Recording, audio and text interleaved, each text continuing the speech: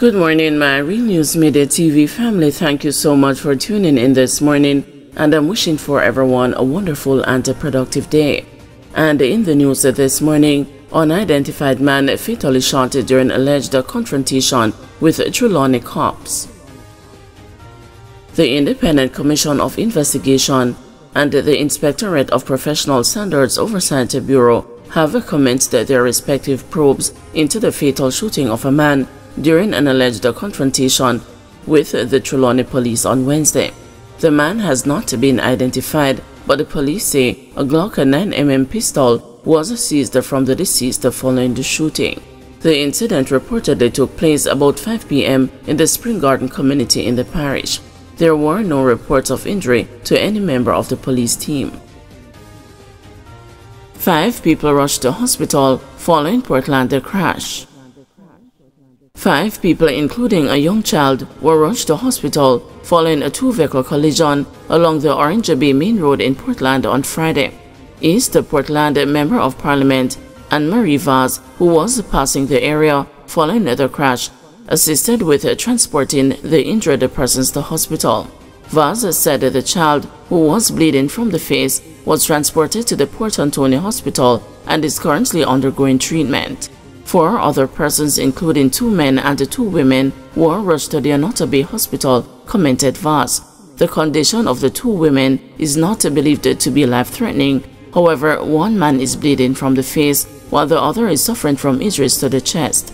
I must commend the efforts of residents, the fire department, the police, and the health team for their quick response and the way they acted professionally in assisting the victims, she added. The news was informed that shortly after 3:30 p.m., a white Toyota Probox motorcar heading in an easterly direction towards Port Antonio overtook 2 vehicles but collided with a gray Subaru motorcar traveling in the opposite direction. The police have theorized that the driver of the Toyota Probox was unable to get the vehicle back into its lane in time to avoid the collision. Kingston Western Police listed 9 persons of interest. The Kingston Western Police have listed 9 individuals as persons of interest. Investigators believe that these persons may be able to assist them with their ongoing probe into incidents in the division. They are Samuel Grant, otherwise called Hobby; Nevada Lyons, otherwise called Guanbad; Rohan Tomlinson, otherwise called Popsy; Chavasia Magici, otherwise called Will; David Simmons, otherwise called Troy; Keon Campbell, otherwise called Wicked, a man known only as a Bugari; Clive Wallace, and AJ Vickers. These persons are being asked to report to the Denham Town Criminal Investigations Branch by noon on Saturday. Anyone with information that can assist the police is asked to make contact with the Denham Town CIB at 948-6443 or Crime Stop at 311. Persons may also contact the police 119 emergency number or the nearest police station. Grange is saddened by death of TVJ videographer Ruben Nunez. Minister of Culture and Entertainment Olivia Grange says that she is deeply saddened by the death of videographer Ruben Nunez. Nunez, who was a videographer in Television Jamaica's production department, died on August 9. He became one of the best cameramen around and worked at Television Jamaica, CVM Television, and Nationwide News over time.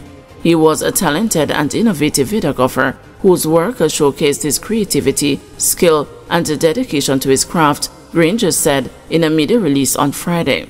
I recall fondly that when I was a junior minister responsible for information, I had identified Ruben among a number of young people with various skills in areas such as videography and writing for training under the HEART program. I am also proud of how he raised his 2 sons, who were his pride and joy, Grange added, describing Nunez as a true and a genuine person. Indicom concerned about fatal police shootings.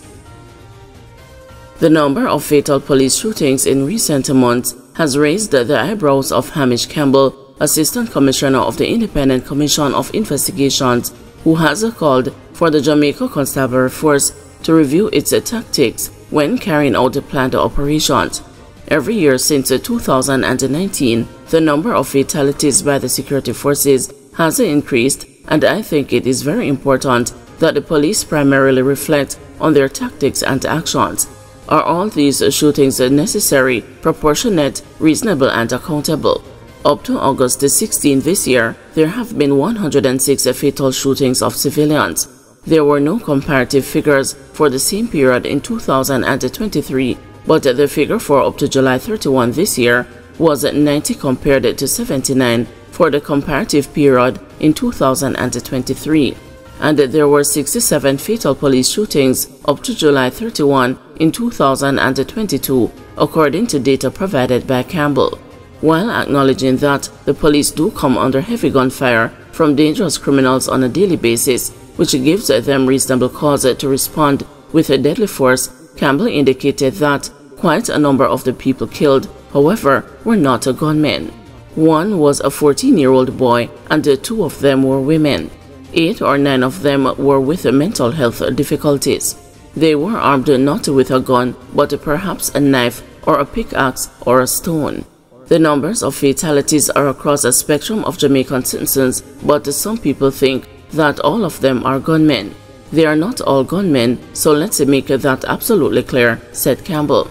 Even some of the people who are reported to be gunmen are not found with any guns. I think it is important that the numbers become transparent so people are aware and so the police can reflect on it. A part of the debate we had was that the increase in shootings this year and what we saw last year had arisen because there were more people being fatally wounded in planned police operations. Planned operations should be safe operations, Campbell said. He added that with so many police personnel present on some of these planned operations, there should be tactics and methods which allow them to make arrests and bring people before the court. The police must look at their own tactics because for every shooting account, we invariably get an opposite account from a witness, a girlfriend, a passerby, or closed-circuit television. This is why we keep going on about body-worn cameras, Campbell said. The Indicom Assistant Commissioner pointed out that CCTV footage has been countering some of what the police have been reporting following operations. He said that the Jamaica Eye network of camera systems is becoming more prolific at capturing footage at the scenes as well as cameras on the properties of citizens. A number of cases we investigate do have footage from Jamaica Eye, CCTV, or private residential cameras. That is becoming a more useful method of investigations, and if the officers wore body cameras, that would also help. Officers will give an account. They may have been fired upon, and that certainly is traumatic, and their recall and memory of the event will almost always be inaccurate and sometimes just plain wrong.